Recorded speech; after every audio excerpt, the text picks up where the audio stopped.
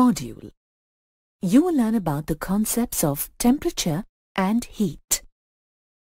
In the earlier classes, you learnt that the temperature of a body is defined as its degree of coldness or hotness. We feel a body cold or hot because the temperature of the cold body is less than that of our body, and the temperature of a hot body is more than that of our body respectively. But this definition does not help us when it comes to measuring temperature. Let's conduct an experiment to understand this concept better. When a hot iron ball is dropped into a trough containing cold water, we observe the temperature of cold water increasing. Before we continue, let us define heat. Heat is defined as a form of energy that flows from a hot body to a cold body when they are in thermal contact. Heat is an energy that is in transit. Here, the heat flows from the iron ball to the cold water. When we touch a cold body, heat flows from our body to the cold body. If a hot body is touched, heat flows from the hot body to us. Coming back to the experiment, after a sufficient time, it is observed that the temperatures of the iron ball and cold water are the same. Now we say that both the bodies are in thermal equilibrium. When two bodies are in thermal equilibrium, there will be no net exchange of heat energy between them. For example, when a cup with hot tea is placed on a table, heat flows from the cup to surroundings until thermal equilibrium with the surroundings is attained. We define the temperature as a physical quantity that is same for two bodies which are in thermal equilibrium. That means when the teacup is in thermal equilibrium with the surroundings, it is at the same temperature as that of its surroundings. In SI system, heat is measured in joules and temperature is measured in Kelvin. We use a thermometer to measure the temperature of a body. While constructing a thermometer, we need to identify a specific property of a substance that varies linearly with the temperature. In case of a liquid thermometer, the length of the mercury column changes linearly with the change in temperature. Pressure of the gas in a constant volume gas thermometer and resistance of a platinum wire used in resistance thermometer changes linearly with the change in temperature. The temperature of a body can be written as a function of the selected property, say R. To assign a numerical temperature value to a particular length of mercury column in a mercury thermometer, we choose two reference points and assign arbitrary values to them. Among the two reference temperatures, one is considered the lower fixed point, LFP, at T1, which is the freezing point of water or ice point, and the other one is the upper fixed point, UFP, at T2, which is the boiling point of water or steam point. These two reference points used in many standard scales.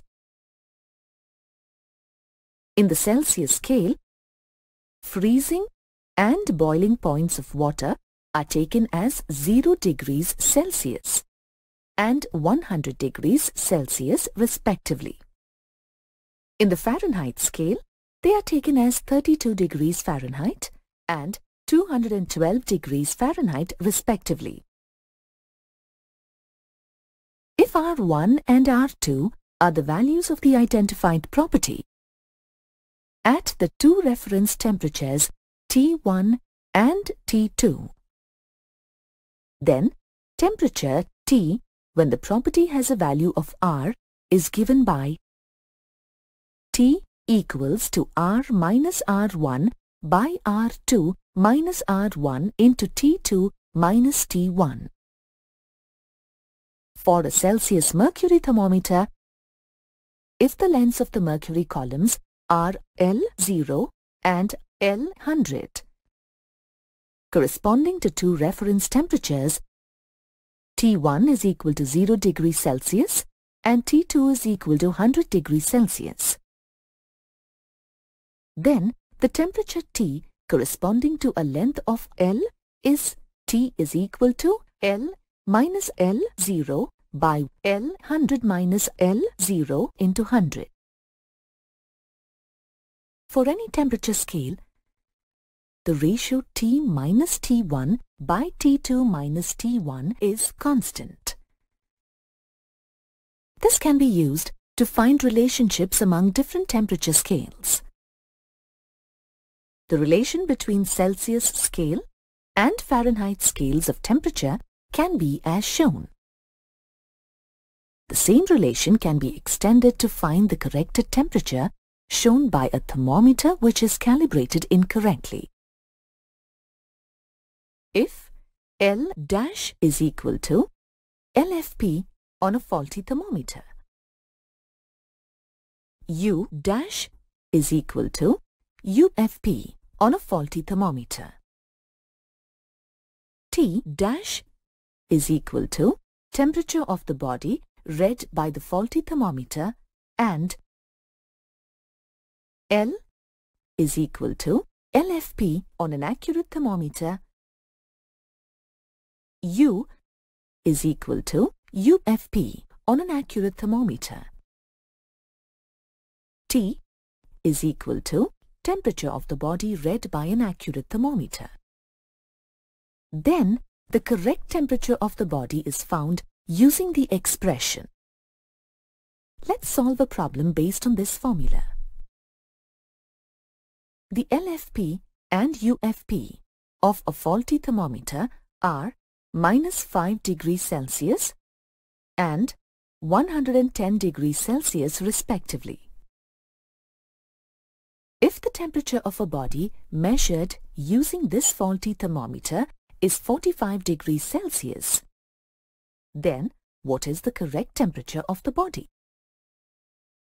Here, T is equal to T degrees Celsius, L is equal to 0 degrees Celsius, U is equal to 100 degrees Celsius, T dash is equal to 45 degrees Celsius, L dash is equal to minus 5 degrees Celsius, U dash is equal to 110 degrees Celsius.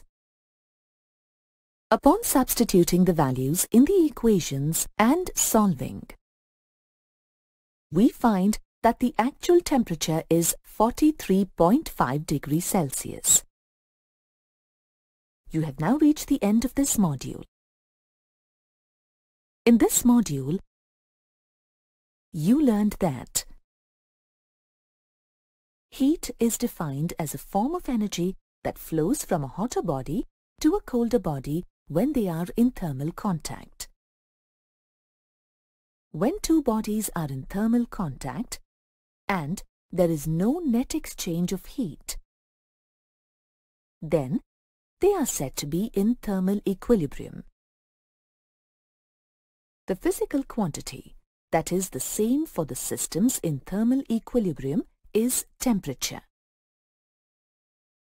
The SI unit of heat is joule and temperature is Kelvin.